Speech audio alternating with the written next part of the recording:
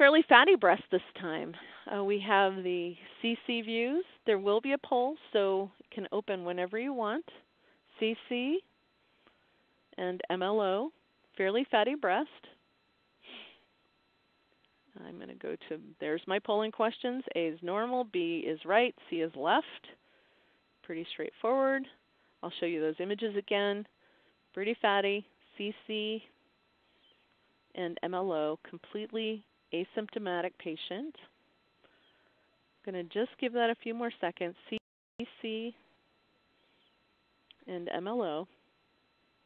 Okay, the poll is going to close. I'm going to go ahead and show you the tomos. We're going to start on the right side. And one thing people always ask, how much longer does it take to read tomos? And I have to say, for a normal fatty breast, it's faster than a 2D mammogram, basically, because you can really go through it very quickly without any concern. So we've more than doubled our volume, and we still stay the same number of hours each day. So most people were correct. 77% said abnormality on the left, so I just gave it away. A was no abnormality, 12% thought no abnormality, and 11% voted for the right.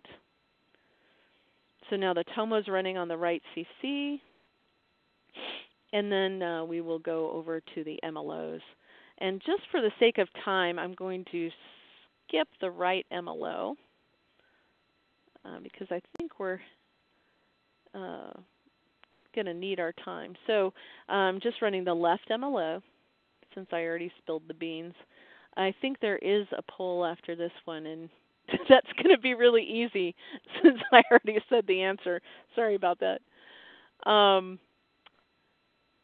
Yeah, so we can know if you're paying attention, I guess, or not. Okay, I'm going to just run that through again as you do the poll. It's got, I believe, just a few more seconds left on the poll. Pretty fatty breast. We were actually amazed. We thought that TOMO wouldn't add anything to fatty breast evaluation, but we were completely baffled when we found multiple cases where it showed something occult on the 2D. Okay, so the poll is almost over. I'm just going to move forward and reveal the truth. So, yeah, well, a couple people weren't listening apparently. So 96% said the left breast. Here is a mass or a spiculated area in the upper aspect of the left breast. This was not palpable. Pretty clear cut when you could freeze on the 1 millimeter slice when you're scanning through. It was pretty obvious to see this as an architectural distortion. So I didn't do any kind of spot compression views. Here's the 2D where kind of in retrospect maybe you could see something, but really on the 3D is when you see the spiculated nature of this density. And on the MLO kind of blends in here. It's hard to see anything, and yet here you kind of get more of an appearance with this distortion. So we didn't do spot compression views. I don't think it would have helped at all. We went straight to ultrasound. Again, the wording would be ultrasound with additional views only if needed.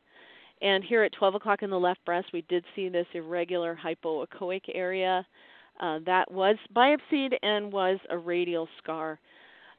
So the point being, even in a fatty breast, I think that distortion was not well appreciated on a 2D image, easily confirmed with ultrasound, and in this case, she refused excision.